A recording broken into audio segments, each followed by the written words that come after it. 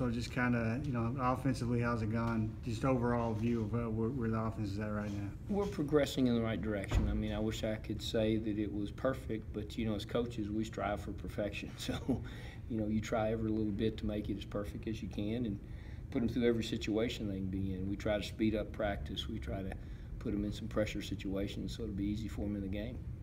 What's your takeaways from the scrimmage on Saturday? What do you guys need to do better for the next one? One of the things you can't do is beat yourself. That's the first way you win, and you can't turn the ball over. You can't do things like that. You can't jump off sides and can't have bad snaps, and that's where it starts.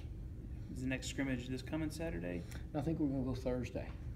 As in 2 days from now? Okay. Correct, yes. Interesting. All right. As far as, I know the tight end position, you guys have not had some good luck with injuries. And you moved Holman over there. What's kind of your analysis on the position? Well, it's coming along. I mean, again, he's learning, so he was a defensive player. Now we moved into offense. And, we have some other guys that are there too, so we're kind of bringing them along. I mean, It's one of those situations where some of them have to grow up pretty quick. Offensively, how different are you right now than say during spring? I know you've had a lot of new pieces. A lot of new faces. Yeah. A lot of new faces have got eligible and have come in, and that's been very helpful for us. I mean, coaching is one thing, but making plays is another, as you well know. And we've got some guys that have made some plays for us, so that showed up. They showed up on film. When you get Logan Scott healthy and cleared again, what's he going to add to the? He'll be right in the middle of it. He's going through all the individual drills. We feel like he'll be ready to go. Just had to clean up some stuff from him from the JC injury, and he's ready to go. And I know Ronnie Turner's a guy that also had to get healthy again. How much better is your offense with him playing of it 100%? There's no doubt. Those two guys obviously bring some stuff to the table, and we're happy to have them out there.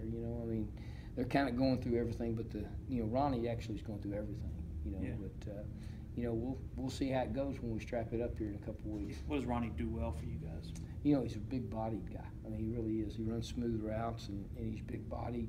In this league, what you find out, the corners are really fast, right? Mm-hmm. Correct?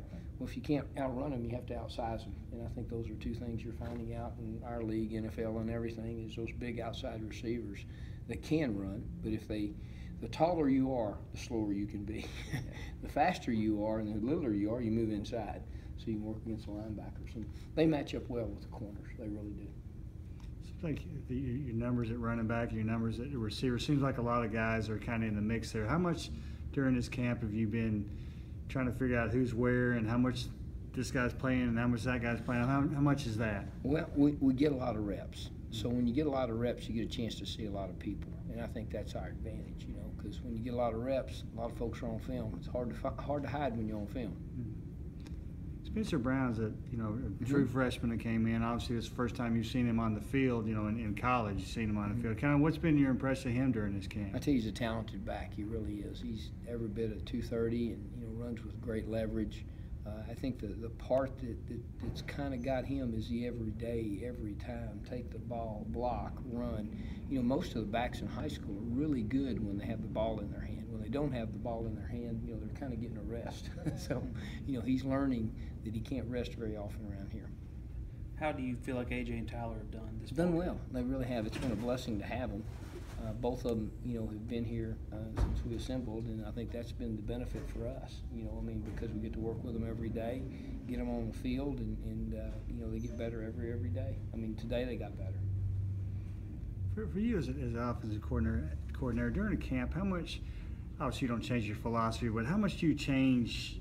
Maybe tweak what you thought you might want to what you see on the field type of thing. Well, you obviously learn more about your players, and I've said this to our kids: you're either a playmaker or a pretender. Which one are you? If you're a playmaker, we'll get you the ball. If you're a pretender, you're probably not going to get on the field. So those are two things that you look at in players, and you're honest with them. You tell them. Every day we get up after practice and we talk what we did good and what we did bad. And I think that's important to kids nowadays. So often they don't hear the truth. You go home and, with the way society is today, you got to be kind of careful sometimes when you walk into a place where people, all they want is to hear great things. These kids here want to hear the truth. They're tired of people telling them, this happened. Just tell me the truth, Coach. What do I got to get better at? And that's what we do. You feel like you have more playmakers than pretenders at this point? Well, we're finding out, first of all. You know what I'm saying? But I do think we do. I think I'm very pleased with what we have. But, again, I won't know until we get on the field. You know, scrimmage, there were some guys that stepped up for us and did some good things. But, again, that's one scrimmage. You know, I mean, you got to do it every day.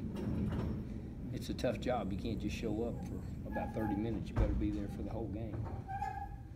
Yeah, obviously, you can't do anything offensively if you're not good up front. No doubt. I mean, kind of what's been your thoughts of those guys during the camp? I think that's probably been our most improved position up front. We've really improved up front. Trey's done a great job.